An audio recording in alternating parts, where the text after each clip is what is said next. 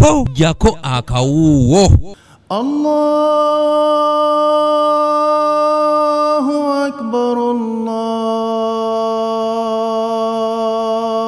akbar.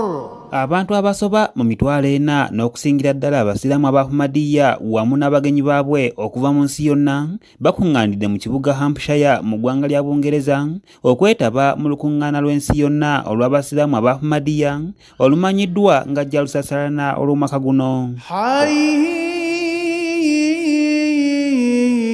'ala al-falah.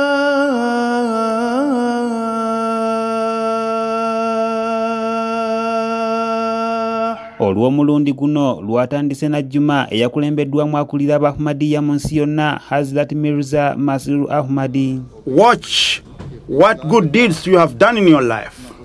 So it is important that after saving yourself from the sins, then you join and get a connection with Allah, and you don't sit and fold hands that I'm a God-fearing person, I've got a connection with Allah. Rather, you advance and do good.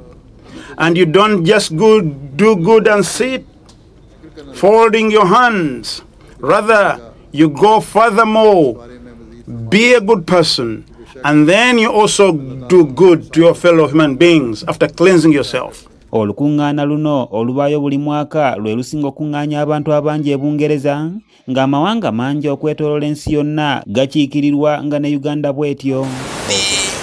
Jalsa Salana UK has a special significance in the Ahmadiyya world because Khalifatul Masih, head of the Ahmadiyya Muslim Association of the whole world, actually besides here, he attends this function and he himself delivers inspiring addresses, inspiring lectures. Okwogera ku kunyweza obutebenkevu, okutumbula ebyenjigiriza, okulaga ebirungi ebiri mu kutabagana awamu, n'okunyweza enkolagana ya buli muntu wamu ne Katonda bye bisinga okusibwako essira mu lukuŋŋaana luno. We can interact with each other spiritually and also to have other mutual benefits.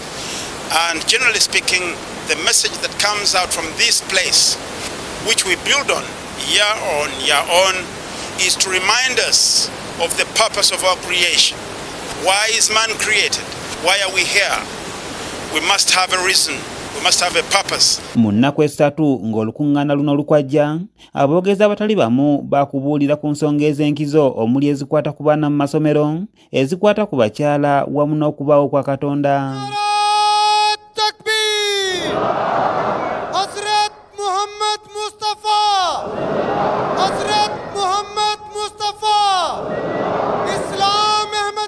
Ennaku zonna esatu ng'olukuŋŋaana luno lugenda mu maaso wakubaawo okusoma Kurani wamu n'esswala zonna ezibaawo mu lunaku, wabula ng'obubaka obw'okubunyisa eddembe abasiraamu Abahumadiya kwe basinga okusimba essira busimbiddwako nnyo omulaka. Allahu